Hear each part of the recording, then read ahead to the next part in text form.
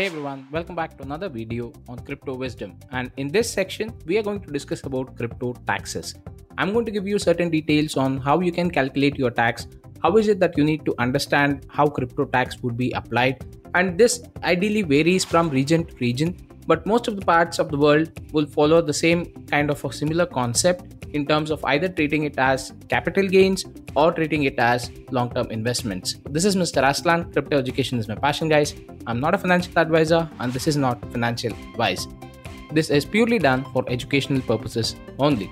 So I'll be referring into a blog article that I was reading through the other day in terms of Investopedia as well as the StacksBet website. So I'll leave the link to all these things in the description box below. You can go through that in detail. I'll be covering only the main topics on how the tax system would come into place when crypto laws are effective. Now, whether this is going to happen the same way as it is written over here, or would there be some further changes that might have been done in the later days, that is yet to be seen, because there is no core laws that are actually out there right now to ascertain that this is how crypto would be taxed. And further, certain areas are also legalizing crypto in terms of trading as well as legal tenders are being issued. For example, just a couple of days back, I guess, Indonesia also legalized almost crypto trading of around 200 plus cryptocurrencies.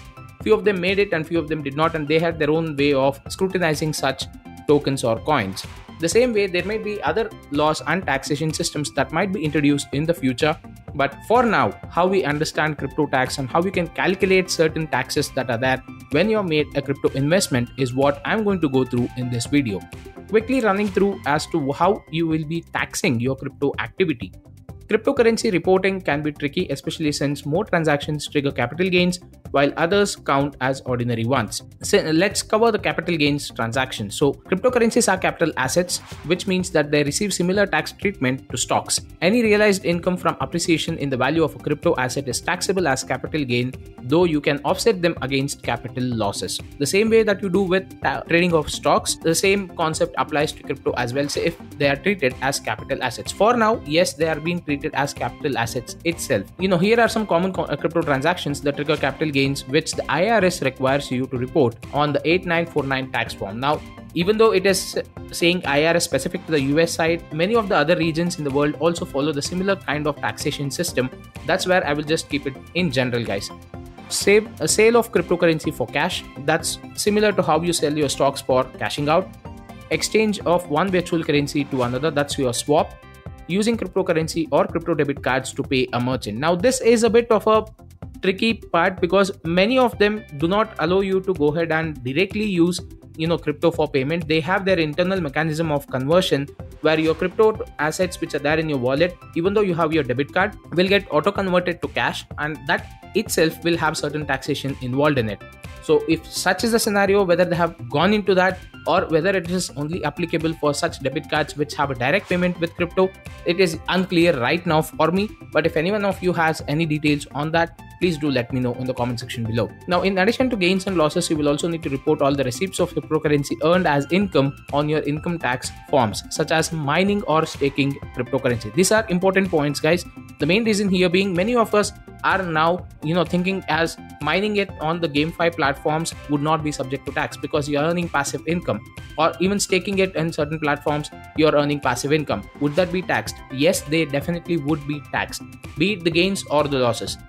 Receipt of airdrop tokens, this also is subject to tax because it's like you're earning a passive income and it's another income source for you, right? But again, it depends on the market conditions as to whether the airdrop tokens received by you are actually giving you some gains or are you under losses in the overall portfolio per se. Now, payments received in the form of cryptocurrency.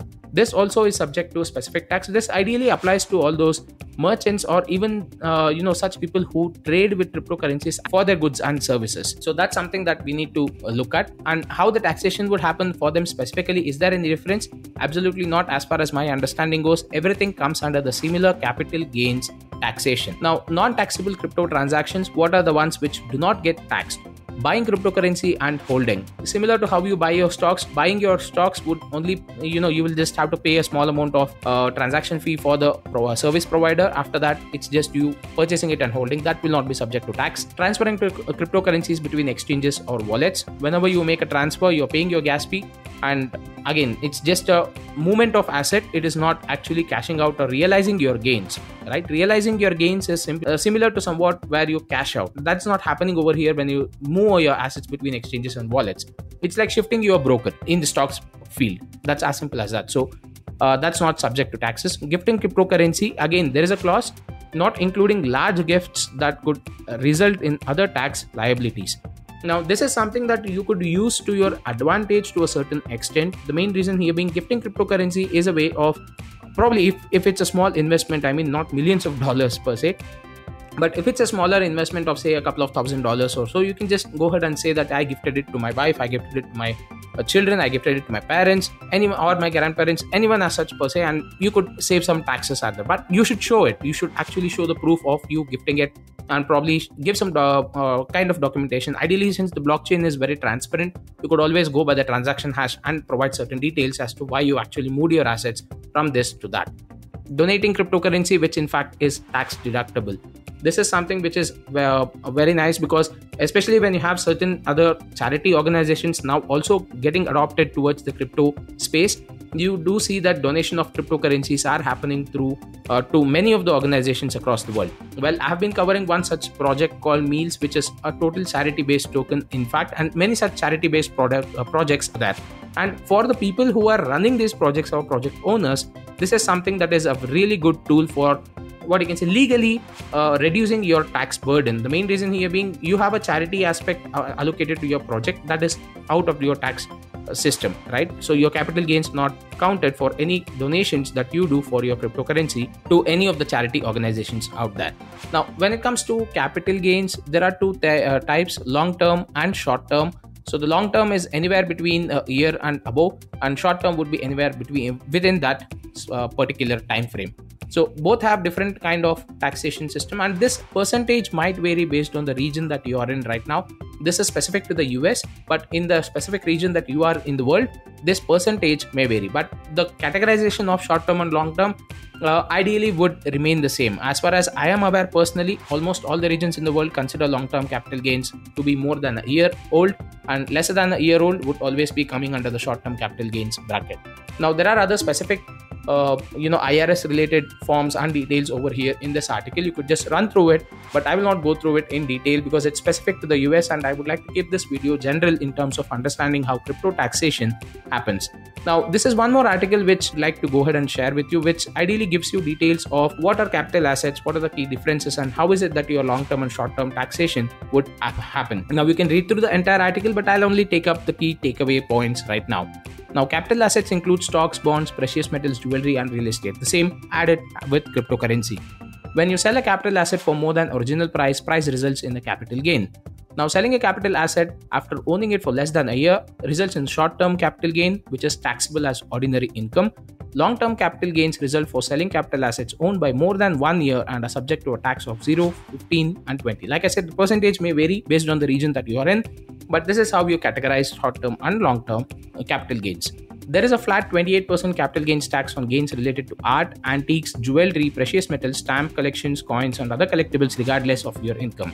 Now, coming on to this, there is another section called NFTs in the crypto world, which ideally would bring a lot of confusion on how they would be taxed. Would it be capital gains that you would be getting taxed for, or would it be something else? It's still an ambiguity, in fact, in terms of NFT taxation, because see, you're buying and selling NFTs, but they're basically artwork. So they should ideally be treated as capital gains tax related to art, antiques, and stuff. This is the flat 28% that I'm speaking of. Now, this percentage again might vary based on the region that you are in, but whatever is the percentage that is allocated for the art and antique, that is what you would ideally imply for non-fungible tokens. But there is a debate around this as well, because you are selling your non-fungible tokens in terms of crypto assets.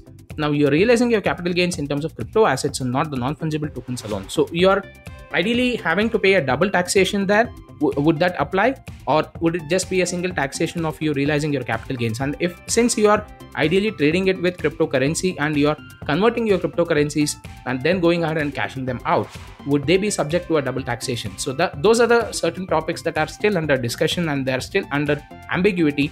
A lot of big experts have been speaking about it, and as of now, I believe that non-fungible tokens would be treated as collection, artwork, or antique. That's the category that they would be put out as.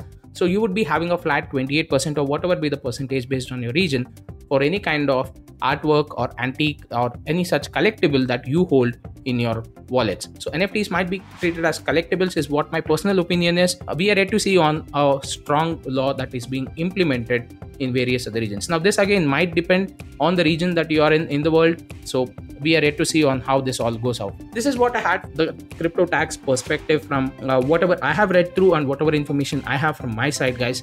Do let me know in the comment section below if you have any other info or any other articles that you could refer me to in terms of understanding more about crypto taxes and stuff. This is it for this video. Thank you so much for watching. Have fun and take care.